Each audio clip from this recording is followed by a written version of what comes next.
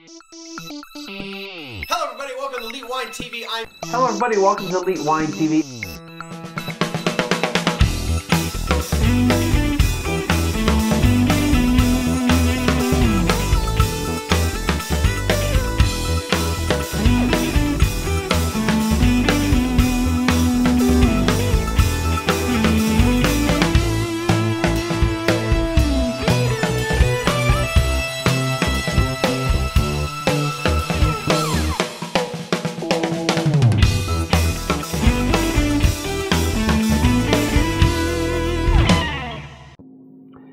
Hello everybody, welcome to Elite Wine TV. I'm your host Mark Fusco here for another episode of the show. Now we're moving on to France, South France specifically.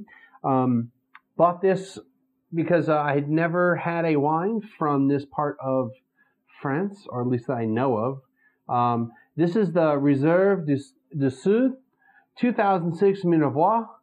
That is from the Languedoc-Roussillon area of France, which is the southern eastern part of France. Minervois is kind of, okay, so yeah, from your perspective, France like curves like this, I think, from your perspective, yeah. And so this is where that area of France is, and then Minervois is kind of like in the middle part, northwest middle part of it. Anyway, so 2006, I believe, was the vintage. 2008, I'm sorry. I had just glanced at it when I was pouring it. 2008, boing, let's not break it. All right, so 2008 is the vintage. Bought it for $8.59 at Specs.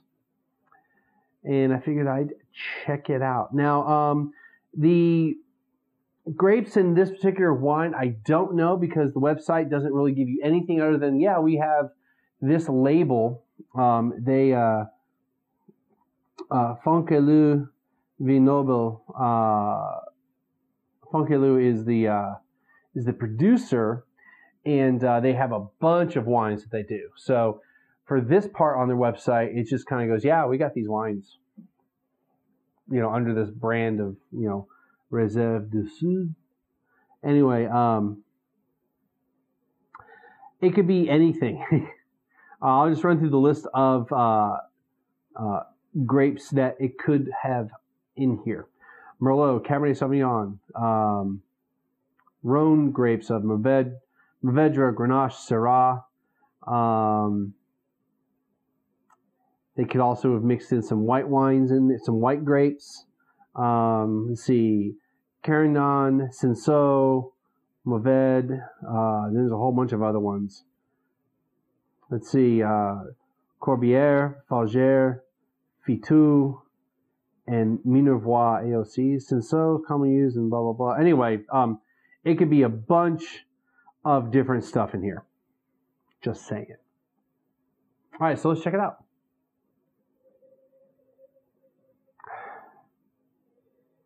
Now, it could have been power suggestion, but they talked about carbonic maceration is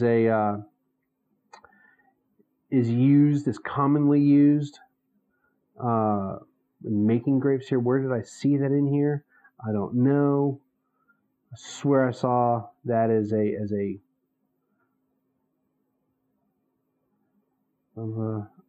hey, you watching? Are not watching, but come on, man, watch. Somebody says they enjoy this stuff. One educated palate. I enjoy Languedoc-Roussillon wines. Well, come watch, dude. Anyway, didn't say anyone was watching. That's cool. So, anyway,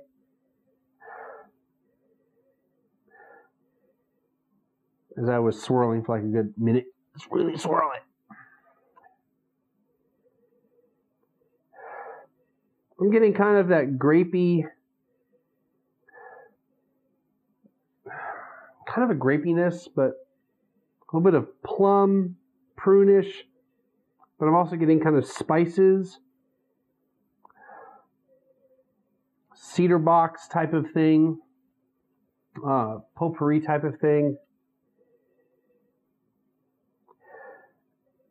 And it's really subtle. It's not like really bursting with these aromas. It's just kind of like, it's kind of a combination of all that. It's something where I'm like, well, it kind of makes me think of this. Not that I'm like, oh, I'm definitely getting like cedar box.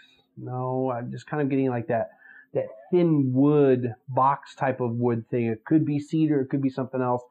There's a kind of a dried flower potpourri type of thing. It might be the combination of that, the box and the potpourri aromas, but it's very light. But the spices, I get some of that spice, darker red fruit, but nothing like just really predominant. It's very, very subtle. It's very, very light. So let's see how it tastes.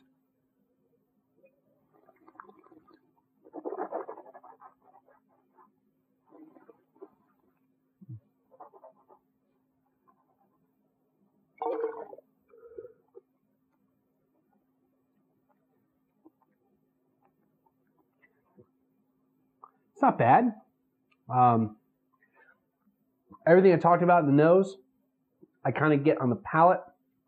That plum type of flavoring, almost prune, almost kind of overripe. Get kind of a little bit of hint of wood, a little bit more than through the nose. Again, that potpourri, dried flower type of thing. Spices, not as much on the spice aspect.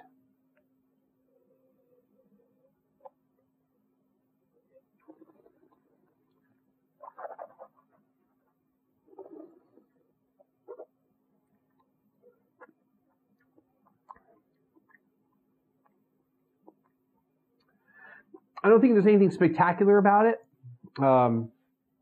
It's balanced. It's well made. But it's very, very light finish, very quick finish. Doesn't have a long finish, put it that way. Very low on tannins, a little bit of acid. I said it was balanced. I mean, it's balanced, but it's just like it just kind of like disappears. There isn't much going on. It just kind of hits you for a little bit, and you go, ah. So, not a whole heck of a lot going on here. It's not a horrible wine by any means. It's $9, $8.50, whatever. So it's not outrageously priced. If you're looking for something to try from that part of France, buy it. I'd give it like an 84. 84, yeah. So not bad. I mean, I can enjoy drinking this, some night after work, or having it with a meal. Something I didn't really talk about with any of the white wines, not really. But this wine, I'd definitely be like, man, I probably should have some food with this. It'll probably improve the wine. The whites that I did tonight, you could probably just pair with anything that's a typical white wine pairing. But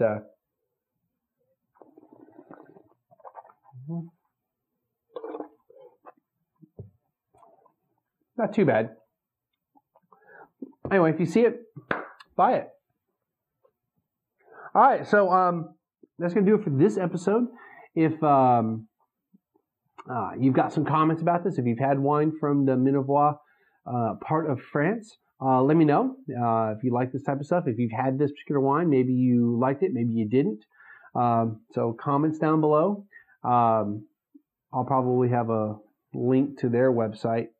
And stop by to click the links up on top to friend me up on whatever social media network you want to join with me.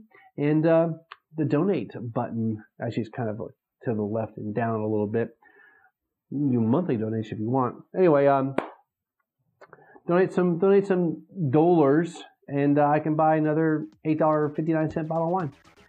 That's going to do it, and we'll see everyone again next time.